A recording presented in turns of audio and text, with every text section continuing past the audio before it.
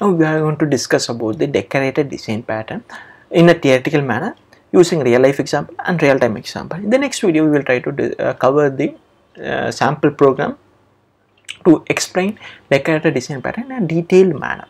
So first, what is a decorated design pattern? So this decorated design pattern falls under structural design pattern. So structural design pattern, and then this decorated design pattern is used whenever an object behaves, whenever an object needs to behave dynamically at runtime based on the request, then we can use decorated design pattern.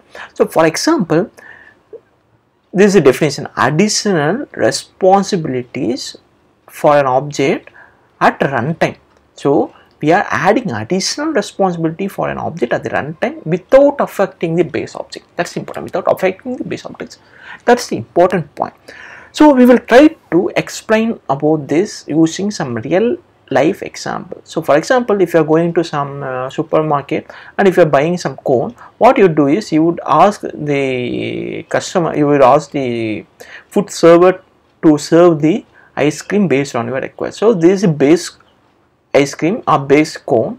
If suppose if one of the customers is asking the I need some vanilla ice cream, so what that food vendor would do is he will try to use that base and then he will try to fill the vanilla ice cream. So here this is the base object. This base object is converted to custom object based on user request. So here the base object is added with some additional responsibilities. Here vanilla ice cream is the additional responsibility at the runtime. So this is one of those example. Suppose another customer is coming, another customer is asking about, he is asking that he needs the chocolate ice cream. So here the vendor is filling the chocolate at the runtime. Here chocolate is the additional responsibility added to the base object at the runtime. So this is the another scenario in a real life. So we will try to cover another example. If suppose this is the plain pizza, and if a customer is coming to the pizza shop and the customer is ordering, I need some chicken pizza.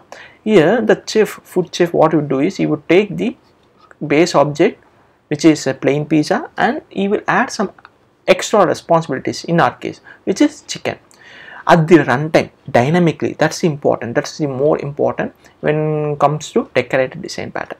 So decorated design pattern, when should we use a decorated design pattern? So whenever an object should be treated dynamically at the runtime based on some criteria, then we can choose the decorated design pattern.